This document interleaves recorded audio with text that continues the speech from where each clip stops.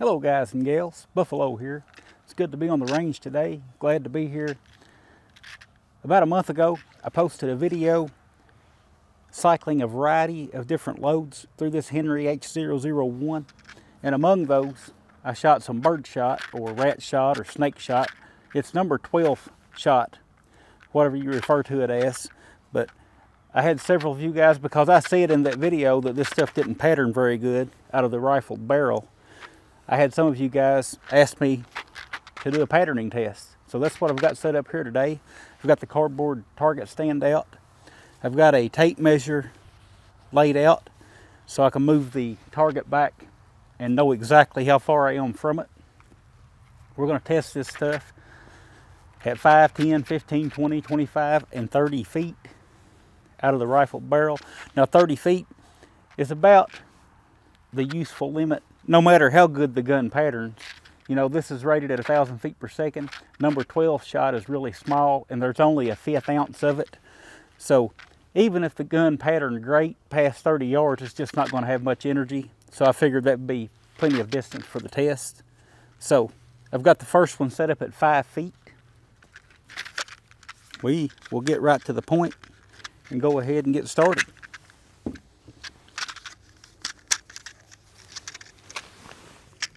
I've got these targets that I'm using. They're 4 inches across. The green part you see is 3.5 inches apart, or 3.5 inches across. I wanted to use a small target. Since this is made for pest control, you're going to be shooting at a small target, like a rat, a mouse, maybe a pigeon in the barn, something like that, at close range. So I decided to use these smaller targets. So let's get one loaded up. 5 feet away.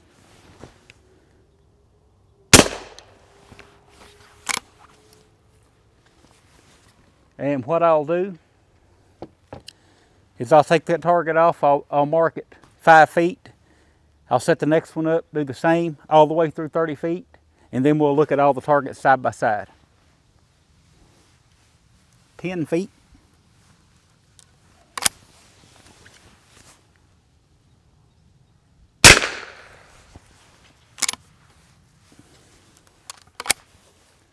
15 feet.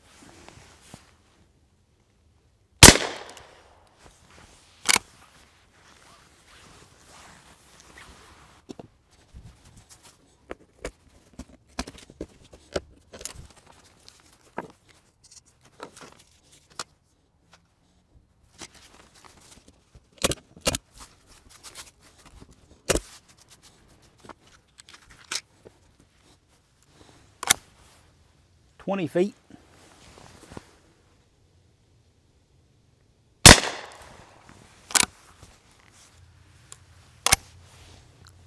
25 feet.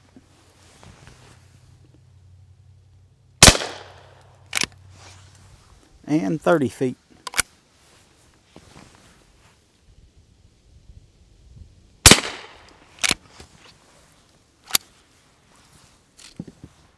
Okay, so you can see at 5 feet, the pattern is very useful.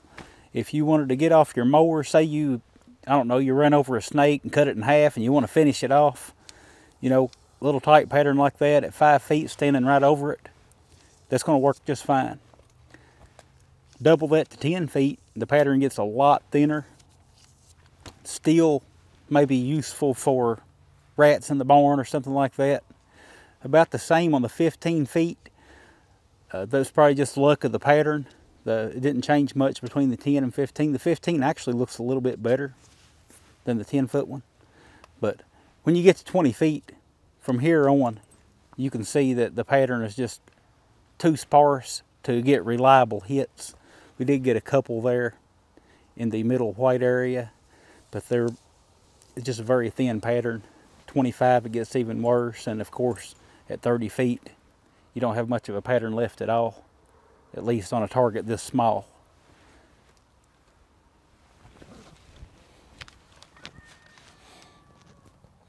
Just realized I've been dragging my microphone around on the ground behind me, dangling by the cord. Look how muddy that is. I guess it's still working. Anyway, so out of a rifle barrel, we see that that tiny little birdshot load or snake shot load, it spreads really quick because of that centrifugal force. But there used to be a time when you could go buy a smoothbore 22 and shoot those things from a smoothbore, and supposedly the patterns were much better. Well, Henry has brought that time back. I told them about this video that I've been requested to do a snake shot patterning video with my Henry H001, and they were nice enough to send over one of their smoothbore garden guns. These were just released this year for me to do some side-by-side comparisons with. So I'm going to do the exact same set that I just went through, but I'm going to use this smoothbore this time and see if our patterns improve. So I'm starting all over at 5 feet again.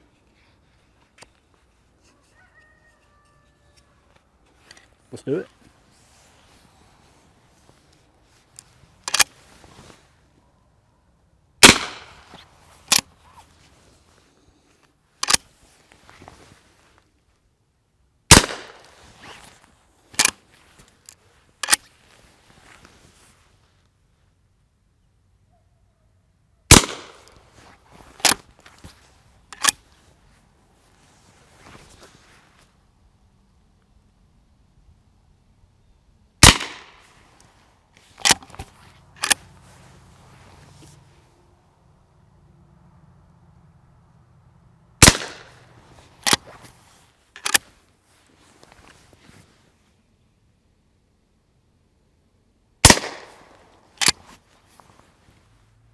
All right, so here's our results. You can see much tighter patterns at 5 feet, 10 feet. I just wrote the G on there so I wouldn't get the garden gun patterns mixed up with the H001. 15 feet, excellent little pattern. 20, still got a pretty good pattern. And even at 25 and 30 feet, we still got a usable pattern. Whereas at 25 and 30 feet with the H001, there just was, even at 20 feet, there's just not much of a pattern there. It wouldn't be very reliable on anything, pest or otherwise, at 20 and beyond. Whereas the smoothbore can get you on out to 30 feet or a full 10 yards. So I'm guessing the question will probably come up is, who would want one of these, or why would you want one of these? These would be handy to have around the stockyards where you want to shoot pests like rats and mice without taking a chance on a ricochet hitting one of your livestock or yourself. You don't want to blow a hole through the roof. You know, once this gets past about 30 feet, it's not going to do much damage. You're not going to blow a hole in a 2x4 or knock a board off the barn. It'd be real handy to have, of course, around the garden. That's how it's got its name, garden gun. Need to kill a snake out of the garden or whatever you need it for. Be great to have in the tractor cab with you. Wouldn't hurt to put I may even put a scabbard on my mower and just have this thing with me when I'm mowing. I'm all the time, you can imagine, keeping this range mode. I'm all the time hitting snakes and things like that. Be handy to have something just to finish them off real quick. And you can probably think of a ton more uses. But just to demonstrate, I've got a piece of tin, roofing tin, set up back there at 30 feet. And I've got a aluminum can right here on top of my cardboard target. I'm going to shoot that can and we'll see what kind of damage it does to my roof back there. This cycle's fine. I'll show you that in a minute. I've just been loading them one at a time since I've been walking down range and back. It's just a little safer that way. Let me line this shot up to where the tin is right behind the can. Let's have a look and see if we've got a leaky roof now. All right, so here's our can. If that were representing a rat, he'd certainly be a goner. And here's our piece of roofing tin. Just kind of knocked the paint off. None of those went through or even came close to going through the tin. Let's do a direct shot on it without having a tin can or an aluminum can in the way. Okay, So let's say you just had a clean miss, just a direct shot on your metal roof in your barn at 30 feet away.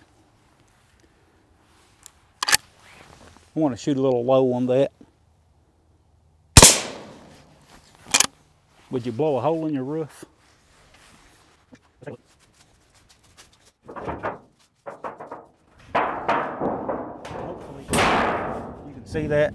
It gives you a better idea of how the complete pattern looks. Now those holes are nail holes. This is no used piece of tin. These little specks are where that rat shot hit. Didn't even damage the roof. You wouldn't even know it. You wouldn't even know it'd been shot from the other side. Woo-hoo-hoo! Look at that thing. Yeah! You guys see that? I'm not a big fan. You a Buffalo's Outdoors fan? Are you subscribed to the channel? All right, it's about time to bring this video to a close. In case I didn't explain earlier in the video, we're shooting CCI shot shells. These are for 22 long rifle, number 12 shot, rated at 1,000 feet per second, 31 grain payload. And they are for pest control, what it says on the box. Now, I didn't cycle any through the gun today, through this garden gun, so I'm going to do that real quick, just so I don't have any comments saying they wish they would have saw it cycle. We'll cycle. It actually holds 15 in the magazine tube, so we'll cycle those through it.